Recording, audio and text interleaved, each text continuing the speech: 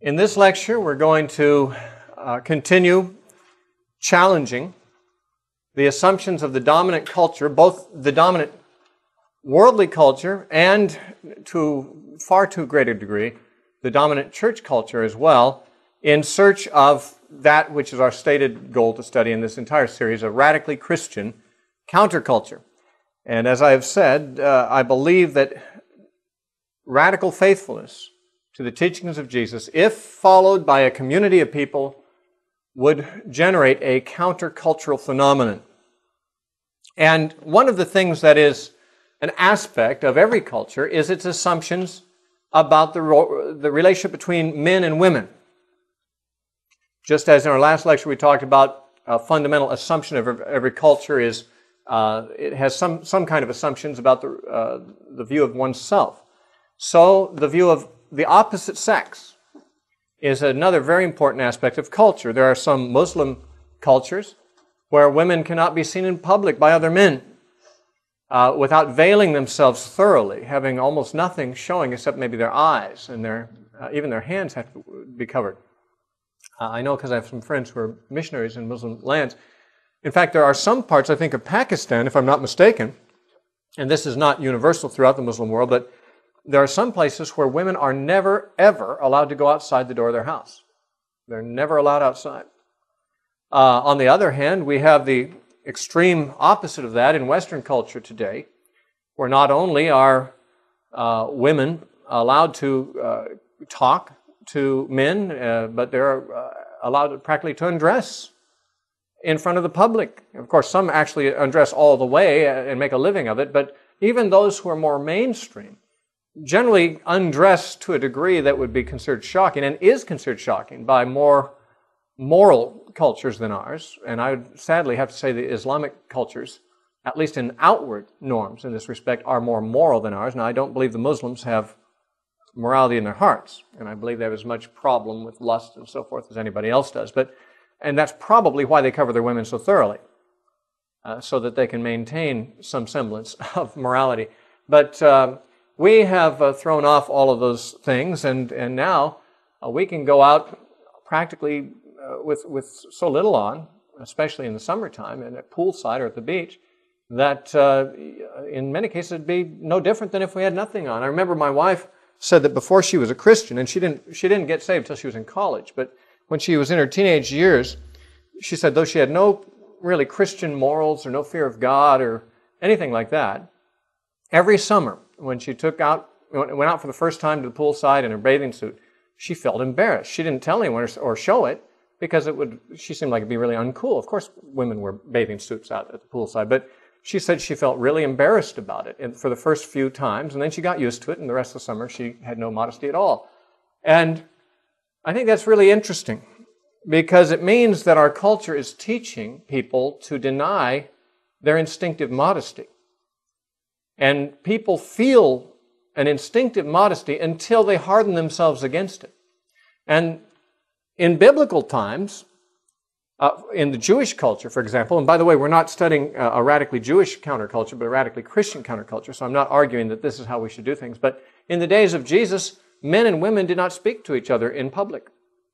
That's why when Jesus was violating that norm and speaking to a woman at the well, his disciples returned from town where they'd gone to buy food, and they marveled that he spoke to a woman. Now, there were exceptions. There were women who spoke in public to men, but usually it caused a scandal of some kind if they did. It was simply not proper. So obviously, each culture has its own ideas about the degree to which men and women interact with each other, what is proper, what is not proper, how much communication, how much exposure to each other is considered to be acceptable. Where I used to live in Santa Cruz, California, laws were passed just a few years ago to make it legal for men and women alike to walk down the street topless. There's no law requiring a woman to wear clothing on her upper half of her body in Santa Cruz in any public place. But that's not very radical. When I lived in Santa Cruz, you'd find people totally naked on the beaches at times, and sometimes locked in embrace and all kinds of horrible things. And I say horrible, not caring whether someone thinks me a prude. There are terrible things in our culture. The worst of it is that the church is acclimating to it. The church doesn't want to be very old-fashioned, doesn't want to be very far behind the world in these things. And I suppose the world could go all the way toward total nudity, and it wouldn't be very long before the church felt like they needed to be a little open-minded about issues like that if someone happened to show up nude.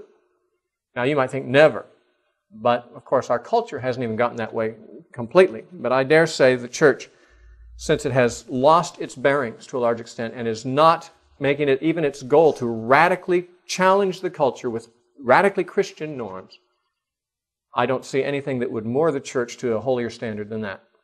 Unless Christianity gets back to saying, let's challenge everything about the pagan culture and go back to what Jesus said, what the apostles taught, what the Bible teaches generally, and then we will find out how all these categories should be lived out. And this category is a big one.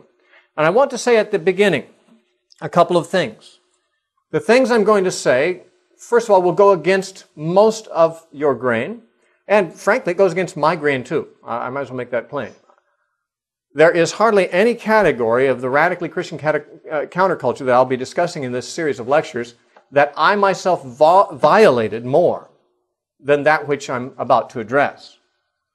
Now, I don't want to give the impression that I was a womanizer. Far from it. I had far higher standards than most of my contemporaries, even in the church. I was raised in a Baptist church, a conservative church. And my standards of conduct, I shouldn't say my standards, I should say my behavior toward the the opposite sex. Let me get started here. My behavior toward the opposite sex, you can tell I get really nervous when I start talking about this, was much, much cleaner than that of most of the others in my youth group, though in my heart, I didn't have the standards that I'm now talking about. I simply didn't have the opportunity. I was a late bloomer. I was an ugly duckling. I didn't have a lot of opportunity to mix romantically with the opposite sex, and the people who had more gifts in those areas expressed them. I probably would have done so myself had I had the opportunity. It is a blessing of God that God did not make me physically attractive, because my character was not such as would have protected me in those days. However, once I got older and grew my hair long, in a day when long hair was all that it took to be cool, suddenly there were women who did somehow find me attractive, and there were opportunities. But by then I had a somewhat more spiritual mindset, fortunately. Probably once I grew my hair out, it cleared my brain. But actually, I didn't grow my hair out until I got filled with the Spirit and became more spiritually minded generally. So even though there were women who were attracted to me, I was somewhat more protected by inward standards and inward spirituality than I would have been at an earlier time. And so I still maintained my essential virginity until I was married. And in that, most people would say, well, you did pretty good for your generation. And I'm afraid I'd have to say, sadly, that is pretty good for my generation. But it's not very good. My mind, my behavior, my assumptions, my standards were still far, far lower than that which I find in Scripture.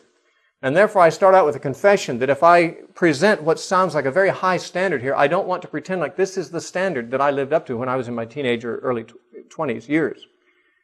Fortunately, I did come to some of these convictions after my first wife ran off and divorced me, and before I entered into another marriage. I did have some of these convictions, but not all of them. For me, since what I'm about to teach goes directly against the grain of the culture, it was not something I just saw instantly. It was sort of a growing process. And for that reason, I don't expect you, if you haven't thought about these things before, to immediately embrace them. I expect it to be against your grain as well. It certainly goes against my carnal grain, and I've got plenty of that. It goes against the grain of what I lived when I was in my courting years, at least in my teenage years and my early 20s. But the fact that I did not live this way when I was your age does not mean that what I have to say should be discounted. I did, by the way, in later years when I was thrust into singleness again by my first wife divorcing me, and then a third time into singleness when my second wife was killed. I did have opportunity I got another chance. Got another chance to live by biblical principles. But another chance doesn't mean you can wipe away the past. And the past has been destructive in my life, in my character. And I still have struggles that I would probably not have to the same degree had I known these principles when I was younger. And it is because of this that I want to pass them on to you, that you could live for the glory of God to a higher degree than I knew to do. And the reason I didn't know to do it is because my parents didn't know to do it. My parents were Christians, good Christians. I mean, by the standards of our church, they were wonderful Christians. But there were assumptions about boy-girl relationships in their culture growing up, in the Christian college they both went to, and so forth. And frankly, what I have to share on this subject, I don't mean to say I'm now presenting to you the consensus of all conservative Christians on this subject. As a matter of fact, I'd say 90% of conservative Christians would probably not agree with me initially on this. At least if you ask their opinions, they wouldn't give these opinions initially. But let me just ask you not to reject what I have to say unless you can find more scriptural support for your rejection than I can present for my position. All right? If you don't find what I say to be scriptural, then reject it in favor of what you find to be more scriptural. Not what you prefer, but what you find more scriptural. And you can let me know what that is if you don't think what I'm saying is scriptural. Now, I'm going to break this lecture into 3 parts. The first is an affirmation that most Christians would not agree with until they read the Scripture, and maybe even then some wouldn't. And that is the affirmation that marriage is the only environment for romance. It's the only legitimate environment for romance. Now, that doesn't mean that people cannot have any romance before they're married. But I believe that the only romance that God ever intended for people was between themselves and their spouse. Of course, they feel some romance toward each other before they're married. They very probably wouldn't marry if they didn't feel that beforehand. But the point is, what I'm saying is that God did not design us to have a series of romances, casual romances, just recreational romances. And that's really what our culture and the church basically endorses these days. It didn't start with the church. The church didn't initiate this. They hardly initiate anything. But the fact is, the world for about a century now has believed in recreational romance as a normal activity for young people. Now, prior to the beginning of this century, from what I've been told, dating as we know it was not part of the process of finding a mate. And not in this lecture, but in another, I will talk to you about what I think is the biblical alternative to dating. But let me just say this. The church has accepted dating. The church has accepted recreational romance, short-term romance, and so forth as normative.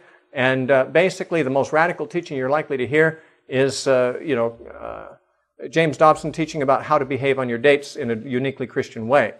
But very seldom do you hear people challenging dating. Now, I take that back. Dr. Dobson has had guests on who actually say they didn't believe in dating and they went for something else, and that's fine. I'm not here to pick on Dr. Dobson, not in the least. I'm saying that I'm thinking of him as a major Christian cultural voice among conservatives, and I'm saying that he has said some of the kinds of things that I believe we need to say. I just don't know anybody, or not very many people, who are saying all of them. I'm not sure I'm saying all of them, but I'm going to work at it. I believe that it can be established biblically that in God's plan, the only environment for romance is marriage. And I would include by the reference to marriage, the future spouse. But not just a potential spouse. You see, this is where I was mistaken growing up. I knew that just to date for fun, because I didn't have anything else to do on a weekend, that was carnal and that was using people and it wasn't godly. But I did think that so long as marriage was a potential, that dating and encouraging a romantic relationship with a woman was legitimate, even if I didn't have any strong conviction that I would marry this person, or certainly I had not made any decision to marry this person, but it was possible. I knew, or at least my conviction was in my teenage years and my early 20s, that if I dated, I should be dating someone that I would be seriously interested in marrying. Now, in that I was more radical and more pure than most of the people in my youth group. But even that, I believe, was compromised. I'm not talking about you should only formulate romance with people that you might conceivably be interested in dating if things worked out. But I personally believe that God intended for you to have one romance of a lifetime. Now, not everything happens the way God intended for it, partly because there's the fall. God never intended there to be divorce, but because there was a fall, and because of the hardness of hearts, God permitted divorce in the Old Testament. God never intended there to be polygamy. That's not God's highest. But God permitted people in the Old Testament to practice polygamy. And there are things that have come into cultures that God never really wanted to be there, but they are there, and some of them God is willing to tolerate. I'm not going to be legalist about this. I'm just going to tell you what I believe the Bible teaches, and you can do what you believe God would have you do with it. But God did not allow Adam, the first and perfect man before the fall, at least innocent man, He did not allow him more than one romance in his lifetime. He didn't make several women and let Adam take his pick after dating several and deciding which one would be the most pleasing to him, after getting his feet wet and getting some experience in the area of romance. There was one woman, one man. Now, when Jesus was asked about divorce in Matthew chapter 19, he said, well, God makes the two one, and what God has joined together, let not man put asunder. And the Pharisee said, well, then why did Moses permit us to divorce our wives? Or command us to give a writing of divorcement? Jesus said, well, because of the hardness of the heart, God permitted you to divorce your wives, but from the beginning it was not so. And that line, from the beginning it was not so, is to my mind definitive of Jesus' teaching about Christian norms in relations with men and women, in marriage and whatever. Because Jesus said, okay, what Moses allowed after the fall, that's one thing. But what I'm teaching you is what God had in mind at the very beginning. The way it was before things fell. Back when God said, it is very good.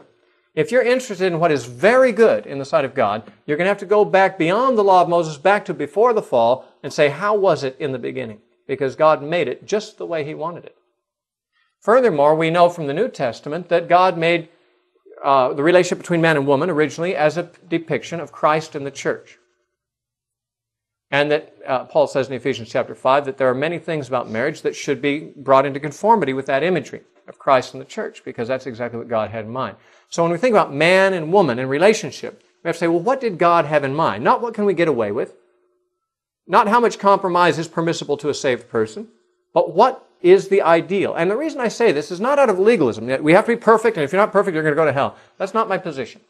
My position is that God ordained and designed things the way they work best for all parties concerned, for His glory and for your benefit and for the benefit of society. And where God's pattern is deviated from, problems arise. Problems, some of them that are lifelong in their consequences. And it's not a matter, like I said in an early lecture, it's not a matter of legalism, it's a matter of wisdom. It's a matter of just bringing one's conduct into conformity with what God designed human conduct to be. Because He knows what He designed us for. And when we do something different, we invite disaster. And in our society, to the degree that it has gotten further and further and further from God's standards in this particular respect, and every society that has done so, it has courted and married itself to disaster. Already. You might say, well, our society is still prospering economically. Who cares? Our society is a disaster. Marriages are falling apart. Half the kids are being raised by single parents. Teen pregnancy, abortion. These things are symptoms of the violation of these very things we're talking about today. And don't tell me that anything short of getting back to God's standard is the right way to solve these problems. Now, God designed things in the beginning for one man to have one woman for life. The fall brought about an interruption because they had to die. God didn't originally make them to die. He made them to live forever, but they didn't, and so the fall has changed some things. But the fact of the matter is, if we would say, did God make us to play the field and have many romances and get our hearts broken and break other people's hearts and so forth? I mean, is this just part of growing up in God's economy? It wasn't part of Adam's arrangement that God made, which He said was very good. He hasn't said that about any of the modern culture's ways of dealing between the sexes. I believe that the New Testament and the Old Testament both establish that God intends a man to have one woman in a lifetime. And I'm not just talking about marriage, you see. A lot of people think, well, yeah, sure, with sex. Of course, you're not supposed to have sex with someone who you're not married to. But what's wrong with a little kissing and hugging and romance and going steady and dating? Well, you tell me what's wrong. How pure are your thoughts these days? And how much of that have you done? Let me ask you something. When you marry someone, how much of that will you hope they have done with other people? Jesus said, as you would have others do to you, do to them. When you get married, how many other romances will you hope that your spouse has had before they met you? What's the maximum amount you would allow? or that in a perfect world. I mean, obviously most of us, because we live in a corrupted world, we all marry someone who, unless we were childhood sweethearts with the one we marry, we all end up marrying usually someone who's already had a crush on someone else or more. But if you could have it the way you want it, now you might not know because you're not married. I'll tell you how you want it when you're married. It's amazing how possessive you become when you're married, that you're not before you're married. It's amazing how jealous you become once you're married when you weren't. I'll tell you something. When you are married, if you don't know this already, I'll tell you, and if you don't believe me, you'll find out. You will wish that your spouse had never had a romantic thought toward anyone before you. And that is because that's what God designed. And you'll adjust. In fact, you might think it's uncool for me to be jealous of these former boyfriends or former spouses or former whatevers of my spouse. None of us want to be uncool. But we might as well be about as uncool as the truth demands. There's reason to be jealous.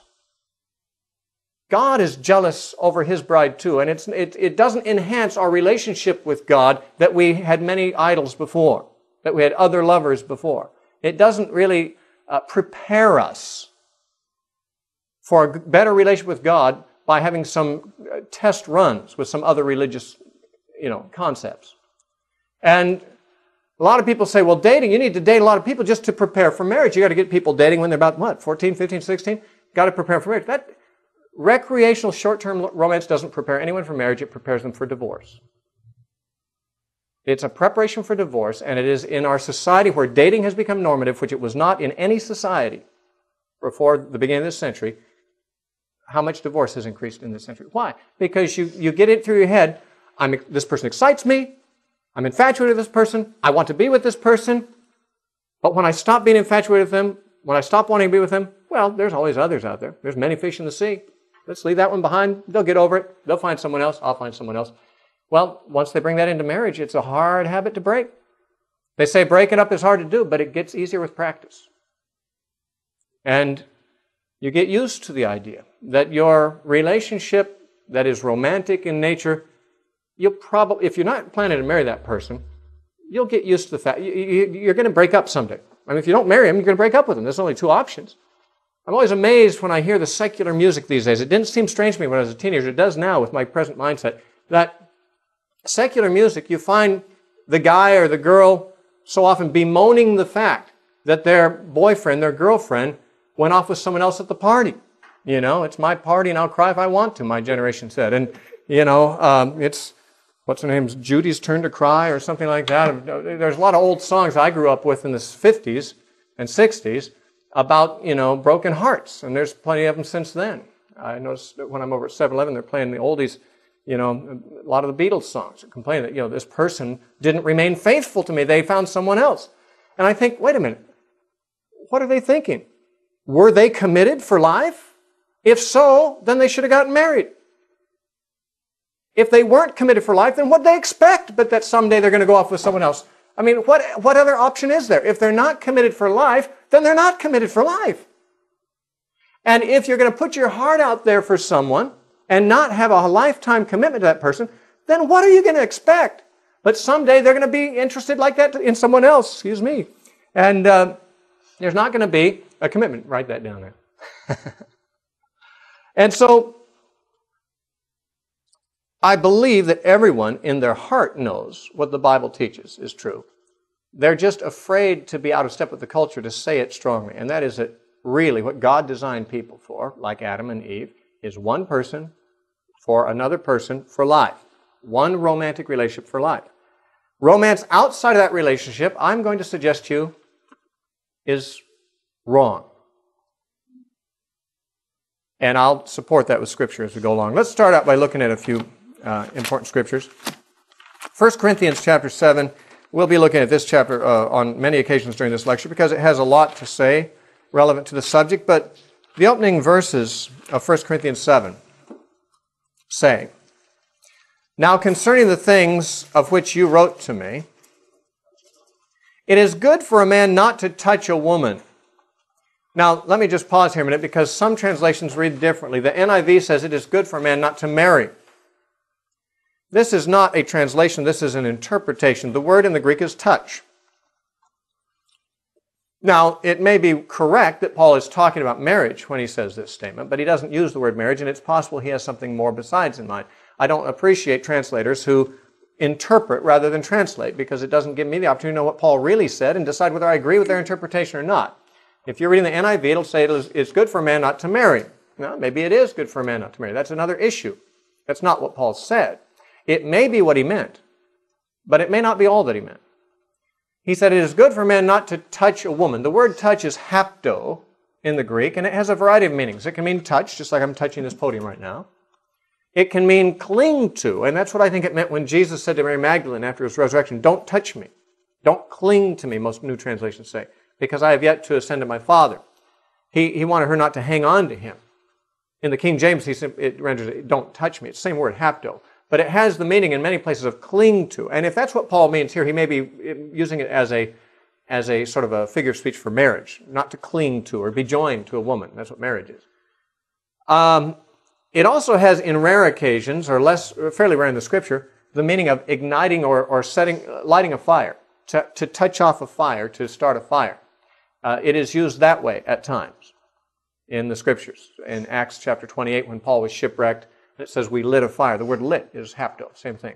So there's about 3 different meanings for this word that Paul might have in mind. It's hard to say which one he has. It could mean it's simply good not to ever touch a woman if you're a man, or not to cling to a woman, perhaps meaning in the sense of marriage, or possibly not to kindle a fire in a woman. I don't know frankly, that's the least likely meaning, in my opinion, though it would be the best for preaching. Some interpretations make great preaching, but they're not very good exegesis. But I mean, Paul later did say that a man's better to marry than to burn, right? And he's talking about sexual desire. So it is not out of the question that his statement, good not to hapto a woman, could mean to kindle, to start a fire in her. But I don't think that's the likely meaning. But anyway, whatever his meaning is, he said there's something that is good. And it has to do with man and woman relationships. It's good for a man not to touch a woman. Let's just keep it as it is right now for the moment. He says, nevertheless, because of sexual immorality, let each man have his own wife, and let each woman have her own husband. Now, he goes on to say he actually would like people to stay single if they can. We'll talk about that as another option. But what Paul indicates here is, while it is good for a man to keep his hands off a woman, there are people for whom the temptation is sufficiently strong that they're likely to fall into immorality if they don't have a legitimate outlet for this drive, and therefore he says, let everyone have a husband or a wife for this purpose. Now, of course, the purpose of husband and wife is not just for releasing sexual tension, but Paul is saying that within marriage there is a legitimate outlet for those energies that otherwise may manifest in immorality. Now, notice the 2 options Paul states. There's one thing that's good, but here's something that's a concession. The good thing is that a man doesn't touch a woman. As a concession, of course, there are situations in which a man could touch a woman legitimately in marriage. So to avoid immoral touching of a woman, get married. Now, Paul doesn't indicate that there's a third option, and that is to have a series of enjoyable romantic relationships without getting married. It's either get married or keep your hands off. That's how I understand Paul. You can understand him differently if you have a better way biblically to see it. Frankly, I can't see any reason why a man needs to get his hands on a woman unless he's pulling her up when she's tripped or something like that. I mean, we would be, of course, stupidly legalistic if we meant that, to give someone a pat on the back or to shake hands with a woman or to pull her up when she's falling or in some other senses. I mean, touching a woman can be very non-arousing. But clearly, when Paul says, but to avoid immorality, he's obviously talking about arousing kind of contact. And there's plenty of that goes on in the average date of non-Christians and too many Christians. I believe it is possible that people could date without getting involved in this kind of thing, but it's very difficult to imagine dating with no intention of at least arousing romantic feeling. Now, we may not equate romantic feeling with sexual feeling, but what else is it? I don't have romantic feeling toward my sister or my daughters or toward, for that matter, my son or toward my staff here. I don't have romantic feelings for it. Why? Because there's no sexual, there's no sexual dynamics happening there. It may be that we in our own minds, for the sake of justification, will say, well, this is romantic, but it's not sexual.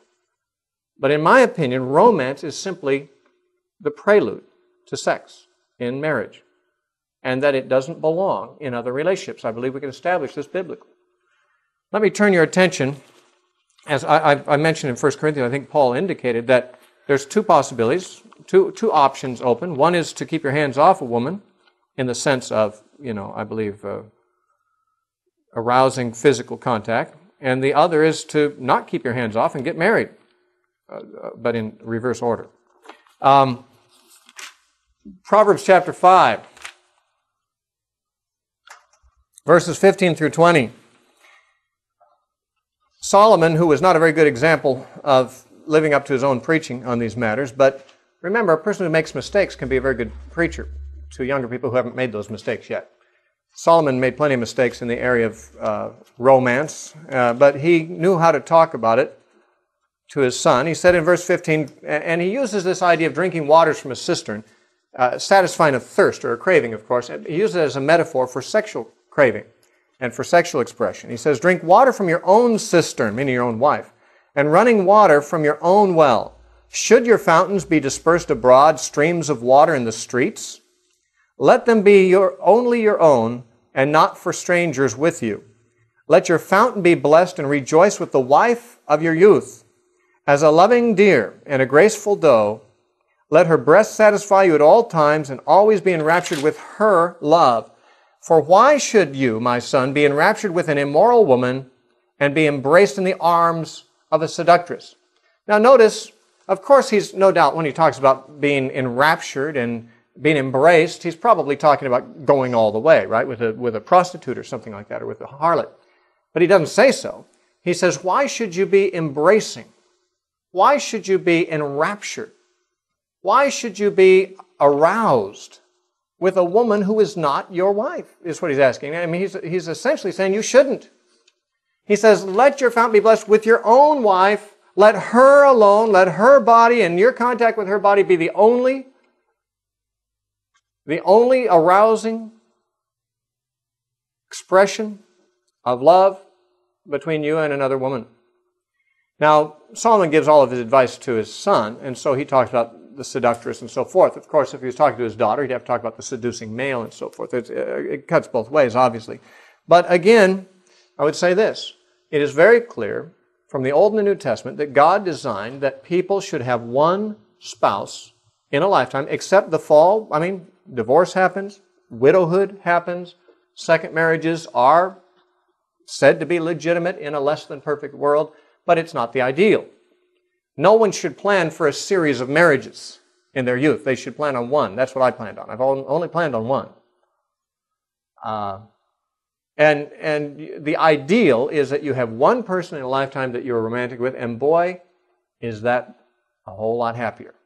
Now, when you're young and you got the juices flowing and stuff like that, you might think it'd be a lot happier to have a whole lot of variety. You know, it was Ben Franklin who said, variety is the spice of life, and he left enough illegitimate children in France to prove that he was serious about it.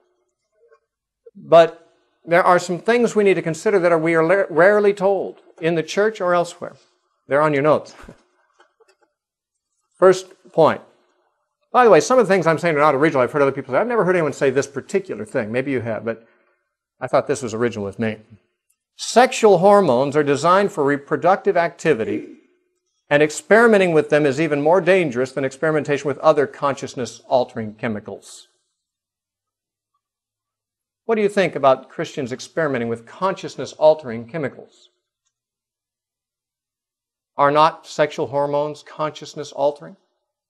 Now, I hope none of you have enough experience to be able to answer that question. I'll speak to you as one who was in measure defiled somewhat by my ignorance and somewhat just by my self-deception and lust. Hormones alter the consciousness. I mean, women know this. On a monthly basis, they discover this. Men have the same problem. You read the story of, I didn't think I'd forget the name. David's son. I know his name. Of course, it never occurs to me when I want to use it. Amnon. David's son Amnon and his half-sister Tamar. The Bible says he was enraptured with her, he was infatuated with her. He was sick because he couldn't marry her because she was his half-sister until he raped her. And then what's it say? Instantly he hated her. Instantly the hatred he had for her exceeded the love that he had for her before. Well, that was some kind of love, huh? Love never fails. I don't think he had what we're supposed to call love, but he had what most people call love. It was hormonal. Unfulfilled hormonal cravings. But as soon as it was satisfied, suddenly his consciousness was altered because the hormones were no longer dominating. Hormones will make someone look beautiful to you. That once you marry them, you wake up next day and think, what did I ever see in that person? At times. That's not true of my wife, of course. I married a very beautiful woman. But the fact of the matter is, hormones do change the way you think and feel and see. So does LSD. So does cocaine. So does marijuana. But we don't allow people to experiment with those. Why do churches allow their young people to experiment with hormones? I'm not talking about injections. I'm talking about the hormones that are there by nature. Because of my late bloomer status, as I said earlier, I didn't date when I was in my early teens at all. I didn't have anyone interested in dating me, and I didn't ask because I knew they wouldn't be interested. That was just fine. I'm glad it was that way, looking back. At the time, I thought maybe I was a little deprived, but the fact of the matter is I really never got very sexually aroused. My hormones never got stirred up in that situation. It was really something. I mean, most people talk about masturbation as if it's some kind of a universal practice. I didn't even know what it was. I was married before I even knew what masturbation meant. I mean, if you don't go out on dates, if you don't do those things that stimulate the hormones, it's amazing how free you can remain from the insanity of lust run rampant. But when you get young people who've got their hormones just starting to act up, and you put them together in situations that are calculated to arouse, even if they don't have sex together, you're getting those things. That's chemicals, man. Those are consciousness-altering chemicals, and they belong in a certain setting. They don't belong outside that setting, and that setting is marriage. People's hearts are not commodities or playthings for you to amuse yourself with. When you look at an attractive person of the opposite sex and you think, boy, I'd like to go out with that person. Why? Well, maybe you think, I'd like to marry that person, but I doubt that that's the first thought in mind because, I mean, the attraction is usually there before you know enough about them to know whether you'd want to marry them or not, right? I mean, I've always been attracted to a woman long before I knew enough about her to know if the physical attraction, before I knew whether she'd make a good wife or not. The desire to be with the person is because it seems like it'd be fun. It'd be fun to be with someone like that.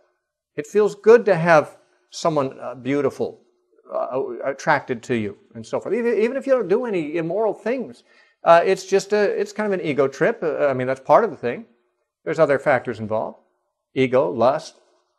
But the thing is, the heart of another person is not mine to play around with. We just think it is because our movies and TV shows and high school and junior high school, cultures teach us that, every weekend go to a different party and make out with someone else in the corner. That is normal in our culture, and it's normal in the youth groups of the churches in many cases. And most of the parents think, isn't that cute? That's what we did when we were their age.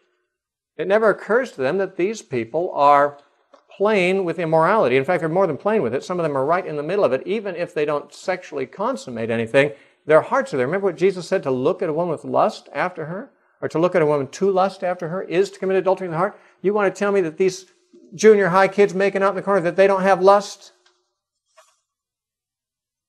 This is adultery, according to Jesus, and the church thinks so little of it. Of course, no surprise. The church thinks very little of adulterous remarriages in many cases, or simply adulterous affairs that are going on in the church. Not all churches, but you'll find many churches that's that way. And so what's a little bit of adultery among the youth? It may not be what your flesh wants to hear, but I believe your heart will tell you the truth, that if you become romantically involved with another person, and that person is not your spouse for life, you are playing with them for your own amusement. And human hearts are not commodities to play with. They're not playthings. It says in Proverbs chapter 6 and verse 26, "For by means of a harlot a man is reduced to a crust of bread." That means he's just there to satisfy an appetite. The harlot has an appetite. Well, actually, she may be buying bread with the money he pays her. Or she may just be a wanton woman. And he's just like a piece of bread to her, something to satisfy a hunger. Certainly that's the case with many men. I'm surprised that he applies that to the woman as much as he does, but it's because he's warning his son. But it seems to me like men are worse offenders than this. Men seem to me more likely, maybe I'm naive, but in my experience it seems like men are more likely to look at a woman as a piece of meat than a woman is toward a man, but I know it goes both ways. In any case, that is worldly, carnal, we might even say demonic thinking. It's an absolute corruption and perversion of what God intended for the purity of male and female relationships. That, I'll just go play with this person's heart for a while. And when I'm tired of it, I'll leave it. They'll find some consolation somewhere else and someone else. They'll get over it. That is an anti-Christian mentality, but it exists unchallenged in the church to a large extent, as well as in the world, of course. Each person that you might become romantically interested in is potentially either someone else's future spouse, or else they are called to singleness. There are people who are called to perpetual singleness. We'll talk about that in a moment. Paul makes reference to that. Obviously, it would be wrong for you to start arousing emotions in a person's heart that they could not legitimately fulfill if they're called to be single and you go out and get romantically involved with them. That would be torture. I mean, you think the Inquisition was unchristian. Dating is equally unchristian. It's torturing people. Unless you're willing to consummate, and you can't as a Christian, then you shouldn't generate those kinds of cravings in someone else. Now, if that person is called to perpetual singleness, obviously you'd be working against God in trying to get them involved in romantic attraction to you or anyone else. But if they're not called to singleness, and most people are not, as I read Paul, I think most people are not, then that person is someone's future husband or wife. Now, of course, there's a chance it might be your future husband and wife. But until you know that that is the case, you are playing with the heart of somebody else's future husband or wife. My second wife, who was killed in an accident, she knew my best friend before she knew me.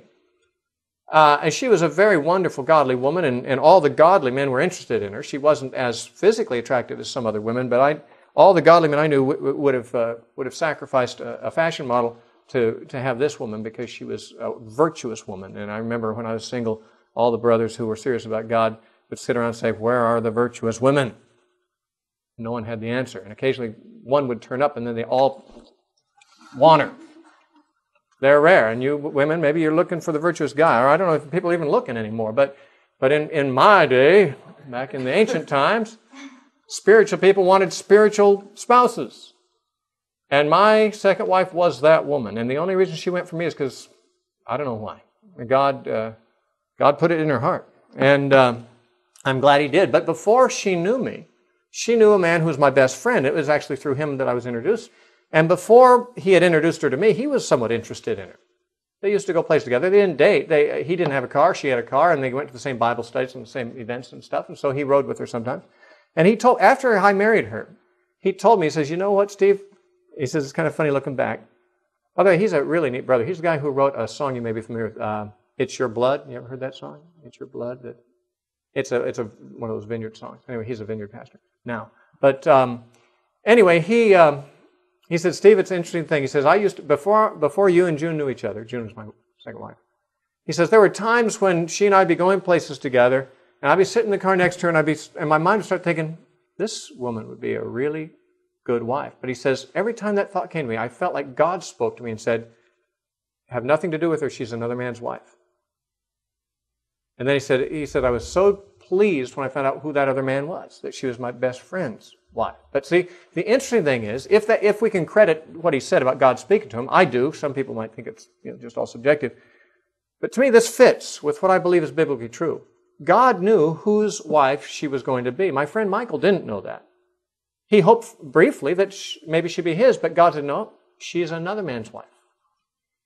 What's interesting is she didn't know that man yet, and he didn't know her, but she was his wife as far as God was concerned. Now, the person that you might wish to form a relationship with, unless you know that that's your wife or your husband, then that is, in all likelihood, somebody else's wife or somebody else's husband. What are you going to do with somebody else's wife or somebody else's husband? Let me ask you this. Most of you are not married, but if you were married, obviously you'd be greatly shocked and offended and maybe file for divorce if your spouse committed adultery with some neighbor or the milkman or someone in the office or something.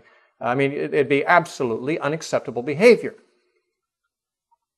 But how would you feel if your spouse did not commit adultery but simply developed a romantic relationship with one of these people? Would that make you more comfortable? I doubt it. I imagine you would consider that as unacceptable, as adultery.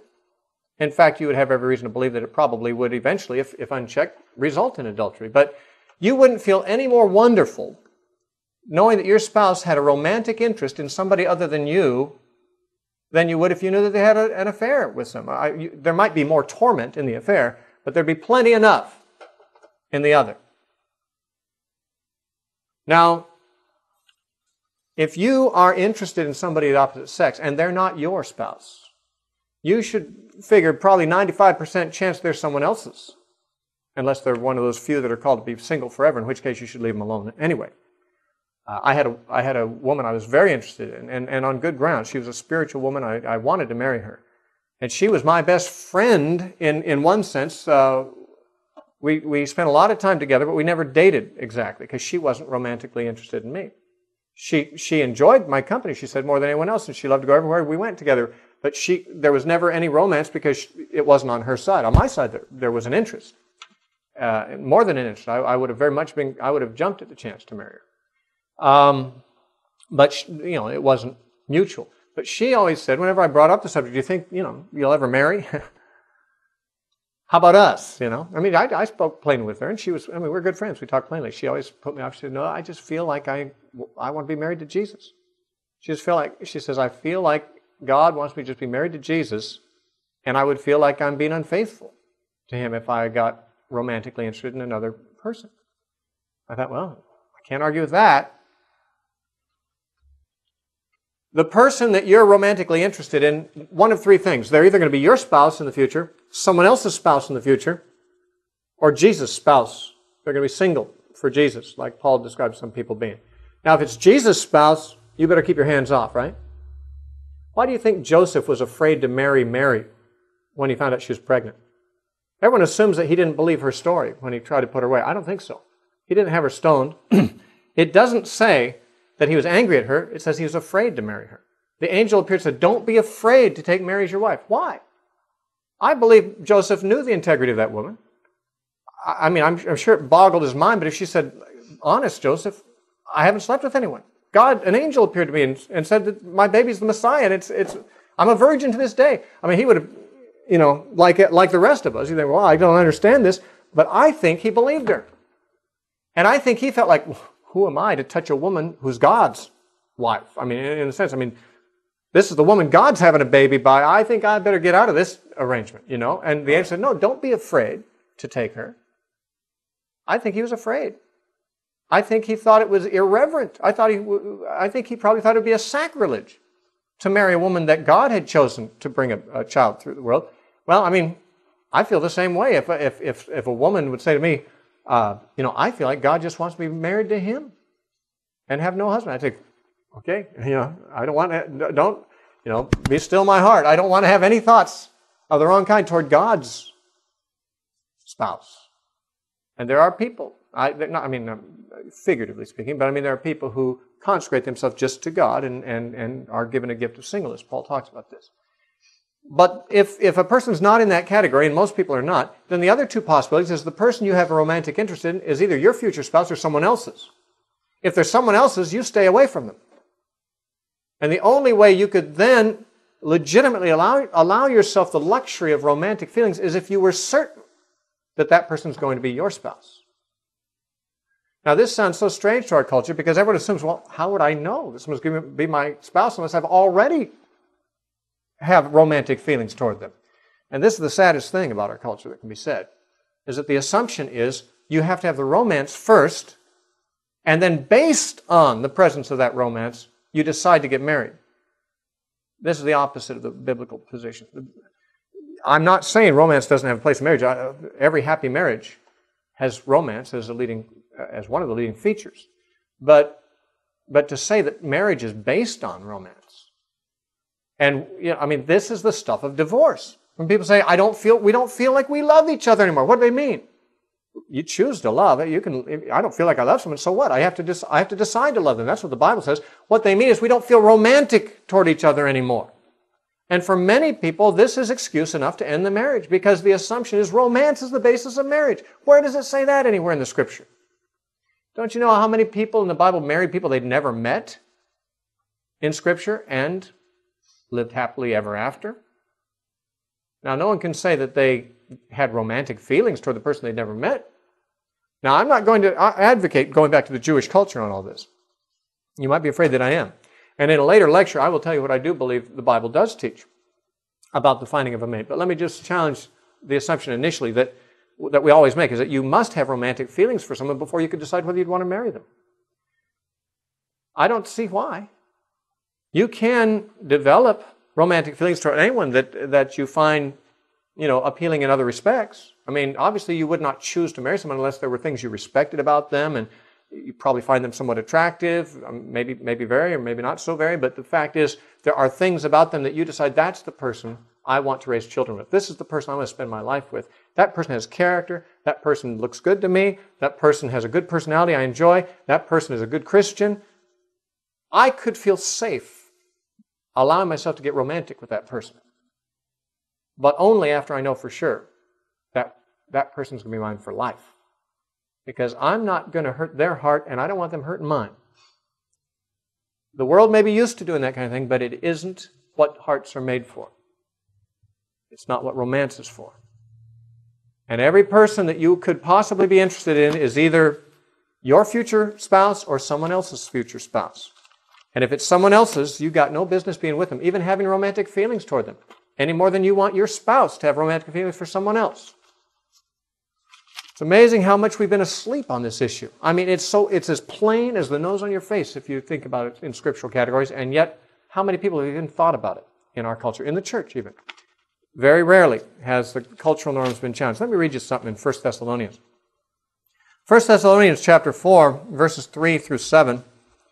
Paul said, "For this is the will of God, your sanctification." That means that you be holy.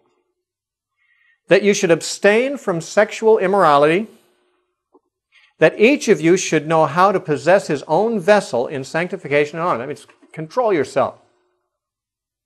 "Not in passion of lust, like the Gentiles who do not know God, that no one should take advantage of and defraud his brother in this matter, because the Lord is the avenger of all such, as we also forewarned you and testified." Interesting that Paul is warning them not to commit fornication. And yet he says, don't defraud your brother in this matter.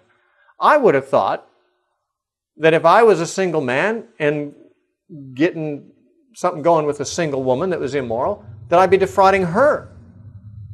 Not my brother, that's my sister it may be, but how is it that fornication is defrauding my brother? Well, it can only be one way, as near as I can tell, is that her future husband is the brother I'm defrauding.